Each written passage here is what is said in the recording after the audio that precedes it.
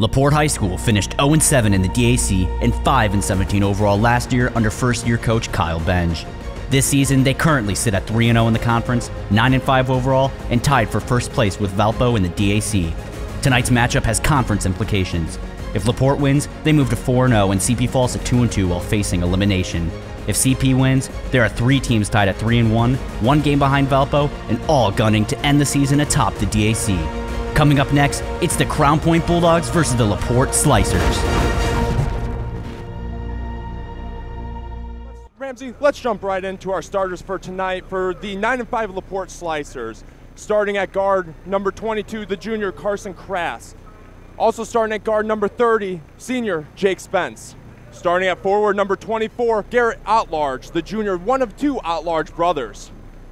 Also starting at forward, number 34, the senior, the 6'5" senior, Drake Gunn. And starting at center, number 44, freshman, Grant Outlarge. Ramsey, take us through Crown Point starters. Crown Point's keys to winning tonight, defending LaPorte's 3-point threat. They have a very good 3-point shooter in Jake Spence. He shoots 54% from behind the arc. One of Coach Swan's keys to winning as well is keeping LaPorte front line off the offensive boards, and third and lastly, limiting the turnovers. Take us through, Ramsey, really quick, LaPorte's keys to win. Well, LaPorte's keys to win go as this. Getting out and attacking in transition, really trying to outrun these boys, containing Snodgrass, Jared Demos, and Decker, and scoring from anyone or from someone other than Gunn and Garrett Outlarge. So Crown Point won the tip-off. Sam Snodgrass bounced it back to Matt Hanlon. Now Sam Krutz is going to have it on the wing over to Jared Demos at the top of the key to Sam Snodgrass on the wing. Sam Decker's going to have it on his man, number 30. And that's going to be Matt Hanlon. Kicks it up to Ilya Jared Demos. Jared Demos drives into the paint, and he's going to get his own offensive rebound, and he's going to put it up, and he's going to lay it in, so Crown Point up by 2 early. Matt Hanlon looks to shoot, then hands it off to Sam Krutz, gets it over to Decker. Ilya Jared Demos for 3. Ilya Jared Demos is going to hit the 3. Back to Snodgrass. Krutz with the ball.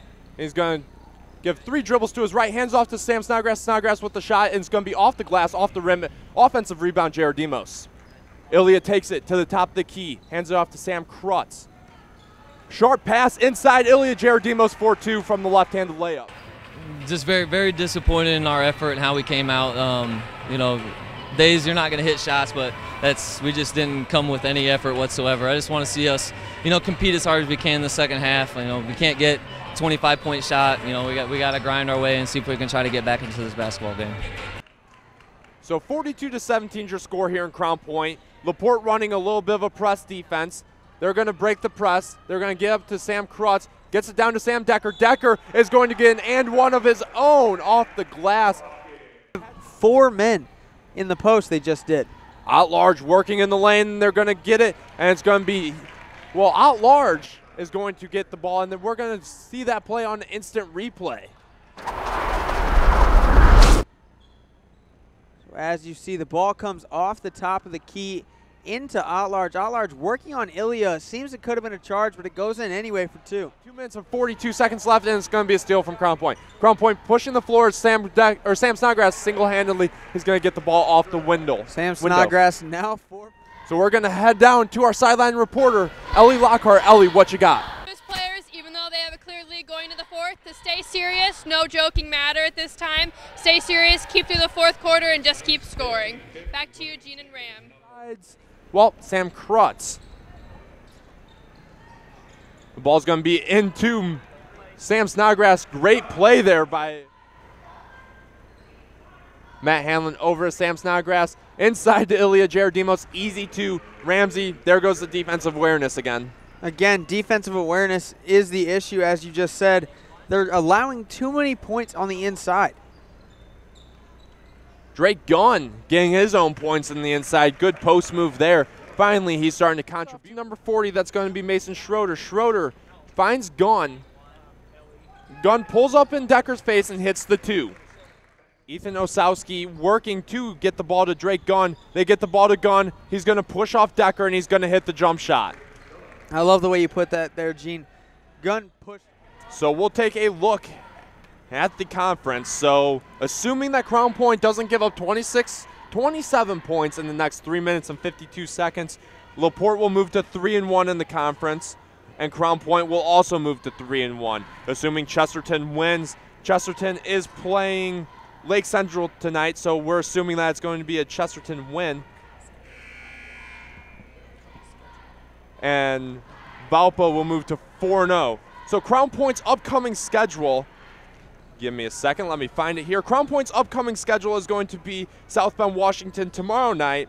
On January 31st, they're at Portage, and February 5th, they're at Andrean. So number 40, Ramsey Miles Lubers is going to check into the game for the Dogs. Dylan Matusak playing good defense on number 12, Ethan Osowski. Jordan Nichols is going to lead the Slicers. Almost gets Ty Smith to bite, but Osowski's going to put up the floater, and it's going to be good. 3 seconds, 2 seconds, 1 second. Ramsey, Crown Point took on the task of a talented LaPorte team, and they came out and they scored straight out of the gate. They took on the task of LaPorte, and they dominated them. Really a tough game for LaPorte. Crown Point finished with almost 70 points. That is 20 more than they average. Well, Crown Point knocks off the Slicers of LaPorte 67-48, a 19-point win for the Bulldogs. That's going to take LaPorte's. Our kids did a great job early on of taking them out of what they wanted to do. We told them we needed to press up on their shooters, and Sam Krutz and Sam Snodgrass especially did a great job. I think we took them out of what they wanted to do early, and then down at our end we made shots, and boy, it always makes the game easier whenever the ball's going in the basket. What are you going to tell your team going forward from this? Well, the tough part is we got a tough game tomorrow on the road at South Bend, Washington. We're going to have them just go home, get a good night's rest, hopefully have a good walkthrough tomorrow, and try to get another big one tomorrow night. Thank you, Coach. Good game tonight.